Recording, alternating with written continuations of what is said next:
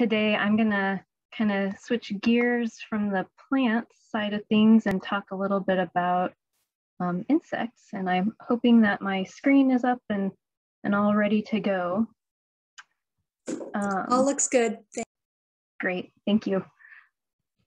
So I'm going to talk about spruce aphids. For those of you on the Kenai, this may or may not be something that you've heard of. It's fairly recent on the peninsula, but we know a little bit about it. So spruce aphids are small green aphids. That's what's in the picture here. They are very fortunately colored to match pretty closely to the spruce needles where we normally find them. So that makes them a little bit hard to see and gives them some protection and camouflage in the environment. They're a pretty standard looking aphid, pear-shaped, very small in size, about 1/16 of an inch long. And like all aphids, they have these projections coming off the posterior end. So they're called cornicles. Sometimes we call them tailpipes, just as a fun way, but all aphids have those. They also have piercing, sucking mouth parts. So this is essentially like a straw-like mouth part that they insert into, in this case, the spruce needles, and then suck out the sap. Spruce aphids are native to Europe. They're not native to Alaska. They do occur in other areas of North America, particularly in our Sitka spruce forests. And these insects are highly temperature dependent, and I'll talk a little bit more about that coming up. We've had spruce aphids present in Southeast Alaska for quite some time and really had our first notable outbreak in about 1967 or so in Sitka. They are a recurring pest of Sitka spruce in Southeast. And then in about 2015, they were detected on the western side of the Kenai Peninsula in Homer, and then also across Kachemak Bay in the Halibut Cove area. And then the forest health community in Alaska has done some annual surveys since about 2016 to document presence and spread in the area.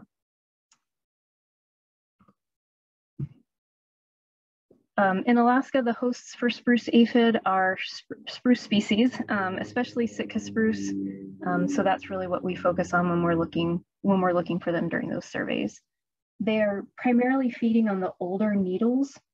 So in about 3 weeks, we're going to start to see that bright green flush of new needles coming from the tips of the branches.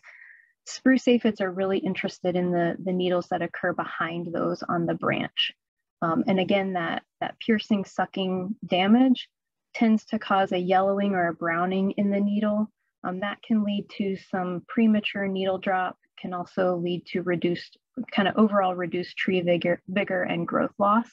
And that's what you can kind of see some of that damage in this picture, some kind of yellowing, and it almost appears like a stippling on the needle, and then will turn kind of a more tannish or a brown color before they might fall off the tree.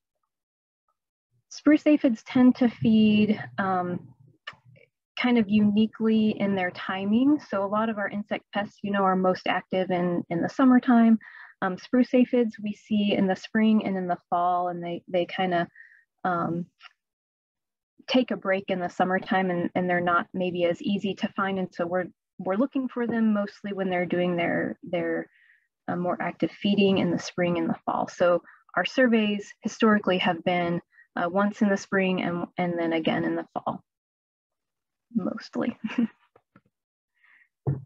Here's another picture of some of that feeding damage and some of the aphids. You can see a small aphid here and a small aphid here, and some of that yellowing of the needle that's associated with their feeding damage, and then the browning. And I'm hoping that my whole images can be seen on the shared screen.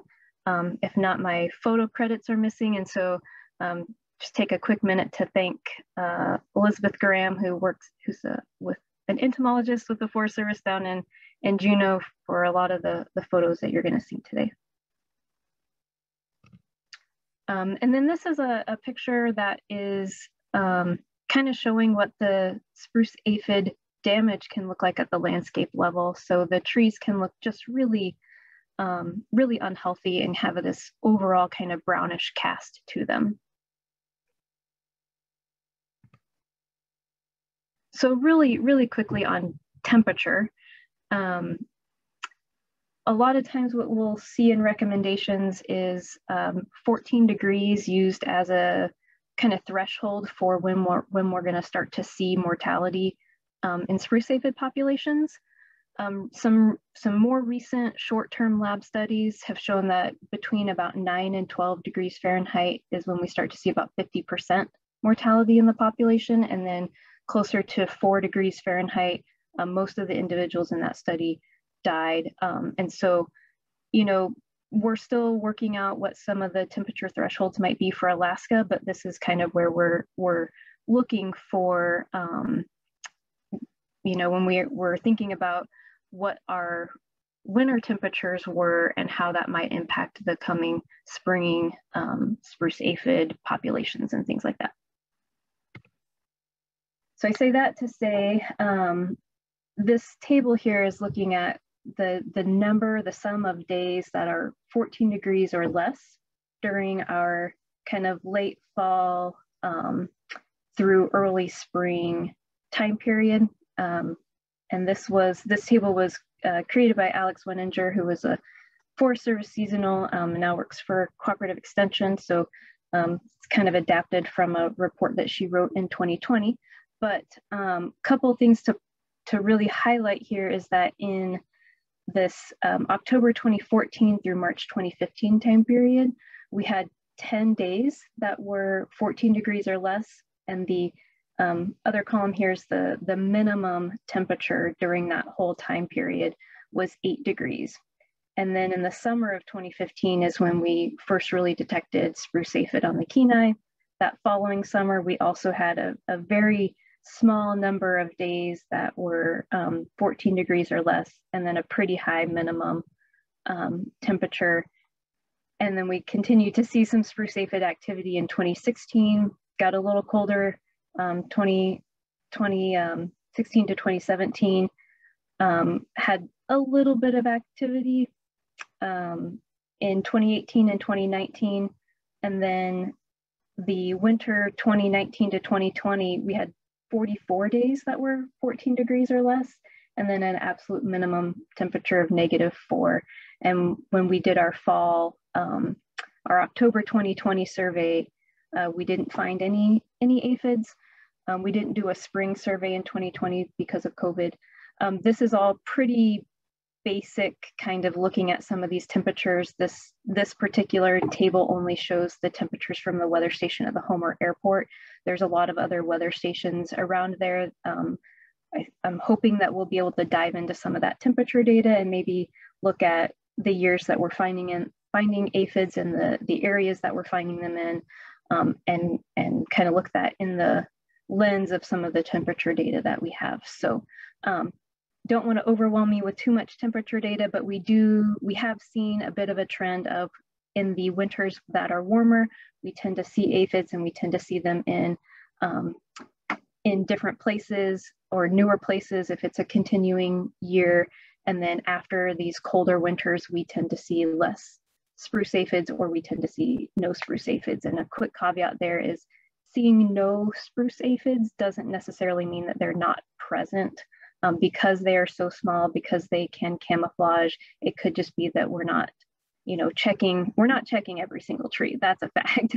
So we might just be missing some of the population in those years because the population is so low. So then how, when, and where to look for spruce aphids. Because they tend to be these spring feeders and fall feeders, we want to start in mid to late winter, depending on the year. If it's a year like 2020, 21, I'll just go back here. So we had 33 days of less than 14 degrees. A third of those were in March of this year. So I wouldn't necessarily recommend starting in late winter of 2021 to look for them. Kind of have to think about what the current weather and climate data tells us there. So that might be more of a spring, starting in spring.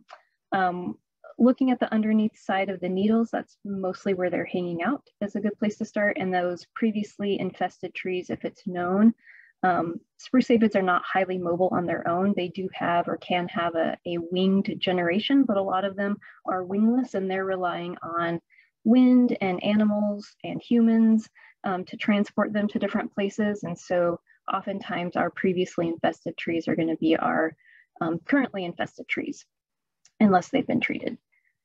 And then if you do find them, monitoring kind of weekly through spring is a good idea, and then checking those trees again in the fall. This can be a visual inspection. When we do our surveys, we tend to just do a visual inspection where we're looking at different branches along the tree. You can also use a beat sheet method. This consists of a kind of light colored either piece of fabric or even just a sheet of paper on a clipboard that you hold underneath a branch and then tap on it, and then you can observe what falls onto that sheet or that piece of paper. And if you want more details on spruce aphid monitoring, I think this was mentioned in one of the sessions yesterday, but we do have a new spruce aphid monitoring video that's up and can be found on the Forest Service website. And then I can post a link to it in the chat when I'm done here. Make sure you guys check it out. It is delightful. All right, so on to some of the meat of this, the management and control. Of course, with most of our tree and shrub pests, good tree care practices are a great place to start. So provide supplemental watering during dry periods, avoid unnecessary injury to trees, is going to give them the best start in this situation. Spruce aphids and aphids in general are soft-bodied insects. They're relatively easily controlled with a variety of different means because of their small size and their soft-bodiedness. They can be sprayed off of trees with water. That's probably best on pretty small trees. You don't want to try and spray them off of a really large tree. Insecticidal soaps are another option because the aphids are so soft-bodied. It's just a good insecticide product for aphids. I would recommend the use of a commercial insecticidal soap. It's going to have the active ingredient potassium salts of fatty acids, as opposed to something like a dilute dish soap. Oftentimes those products are actually detergents, and they can be really damaging to plants. The one thing to keep in mind with insecticidal soaps is that they can strip or degrade the waxy coating on some of our needles. This is mostly a problem with ornamentals like Colorado blue spruce that get the coloration from that waxy coating, and so that can insecticidal soaps and some of our other insecticides as well can remove that, and that just changes the look of the tree. It doesn't really harm the tree, it just changes the look of it a little bit. About 2 minutes, Jessie. Thanks, Betty. A couple other things about pesticides. So synthetic insecticides, most of our insecticides are going to be effective against aphids. I've listed here some active ingredients that are some of our more common active ingredients in our tree and shrub products. So if you're looking at like a foliar spray, permethrin's a pretty widely available active ingredient, comes in a lot of different products. Astro is one of those. Foliar sprays can be tricky with spruce aphid because a lot of the trees that become infested are in coastal areas near waterways, and we want to really be cautious about use of product around those around water and things like that. Systemics can also be really effective. These are insecticides that are going to move within the tree. A lot of these are applied as soil injections or soil drenches, and then are taken up by the roots and moved to the area of the tree where the insects are going to come into contact with them. Acephate, imidacloprid, and dinotefuran are all really common in our tree and shrub products. Imidacloprid does have a product called Pointer that can be applied via injection or as an implant into the trunk, kind of like what Gina was talking about with some of the herbicides that are implanted. But again, there's a lot of ways to apply some of these. What is really important is the application timing when choosing your product, or or choosing your product and then understanding the application timing. So those soil drenches and soil injections are going to be difficult if you're trying to control aphids in the spring when maybe the snow isn't melted or the soil is still frozen. It's hard to drench the soil when it's not percolating, you know? So that's an important thing to think about. And then again, just know the restrictions of applications of some of these sprays, especially near water. And that's particularly important with spruce aphid when a lot of the infestations are occurring closer to some of our waterways and also in some pretty windy areas. So keep in mind the restrictions around when products can be applied and drift and things like that.